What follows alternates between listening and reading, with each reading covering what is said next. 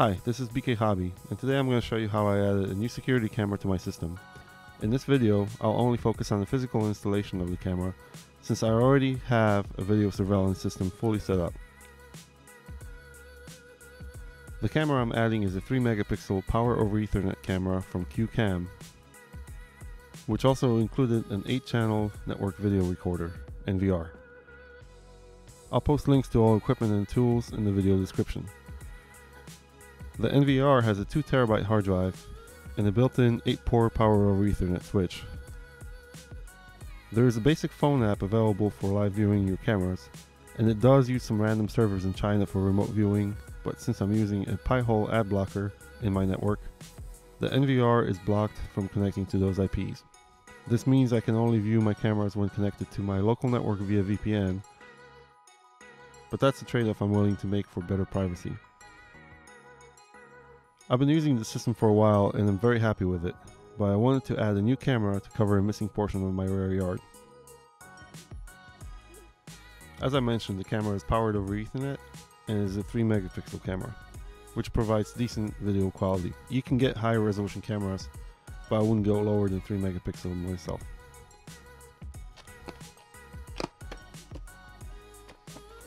Inside the box you will find the camera itself, mounting hardware, a helpful sticker for drilling the mounting holes, and a really crappy 60-foot Ethernet cable.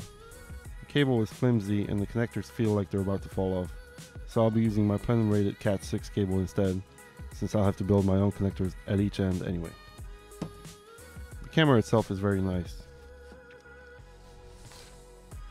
with a metal enclosure, and feels very sturdy.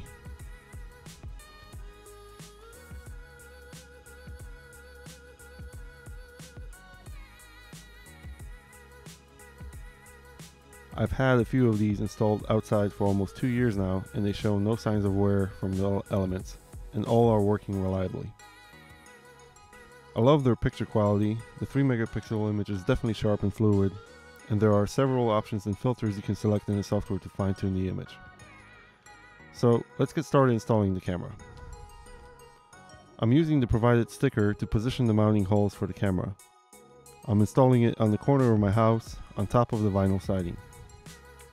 The camera base has a notch on the side to allow cables to go through it. I'm positioning the notch to the side closest to my vinyl siding corner, where I will hide the cables later on.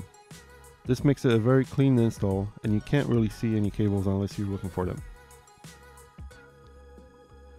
I'm pre-drilling the 3 mounting holes with a small bit so the mounting screws catch easier. Now I have to drill a hole in my wall to get the cable into the basement, and this is where I made a mistake. With every other camera I installed, I was able to pull back the siding and drill a hole from the outside to allow my cable to go into the basement and hide it underneath the siding. In this case, since I was so close to the gas outlet, I couldn't pull the siding back enough, and I decided to drill from the inside. Well, once I got through the wall, the drill bit kept going, and I ended up punching a hole in my siding. It wasn't such a big deal in the end, and I ran my cable through the wall and over top of the siding. Now that I had the end of my CAT6 cable outside, I needed to crimp an RJ45 connector onto it to connect it to the camera. I use these crimpers and I really like them. I also use these CAT6 RJ45 connectors with sleds that hold my wires in place while I stick them inside the connector. For the cable, you can pretty much use any pinout as long as it's the same on each end. You're just patching the connection through from one end to the other. But it's always good to use a standard, so I use the T568A pinout, which is green-white, then green, orange-white, then blue, blue-white, orange, brown-white, and brown. And remember rule number 2 from Zombieland, always double tap. Now that I have my camera side connector made up, I can plug it into the camera and secure the wiring on the outside. I'm using plenty of electrical tape to seal the connection and hiding the cables under the vinyl siding corner piece. I push the remaining cable slack back inside the house. Now back inside, I need to run the cable to my home automation rack and the NVR. I'm using cable staples to secure the cable in place until I get to a cable bundle, at which point I switch to zip ties. Now I need to get the cable inside the rack. I measured how much extra cable I need to get to the NVR once inside the rack, and cut the cable off my CAT6 spool. Once I have the cable cut off, I can route it into my rack along the path of all the other cables entering it. I'm still using zip ties to secure the cable in place. And I left myself a couple extra feet of cable as a service loop, just in case I decide to move the NVR down in the rack at some point. Now I need to make the RJ45 connector for the NVR side of the cable. I'm using the same pin out here, T568A, as on the other side. Again, always double tap to make sure you get that crimp in.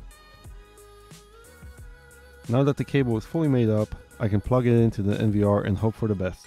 The link light on the power over Ethernet switch came on, so that's a good sign. There it is. The camera came online. Only thing left to do is to adjust it.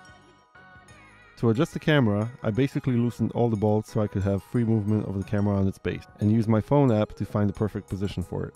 Now I just tighten each bolt slowly while still holding the camera until all bolts are tightened down. So that's it. The camera is installed and it was automatically added to my NVR as a new channel. In a future project video, I'll work on incorporating the video feed from the camera to my openHAB automation system. So please subscribe to my channel and click the bell icon if you would like to get notified when my future videos are published. You can also look at some of my older videos on the channel. Until next time, this is BK Hobby. Thank you.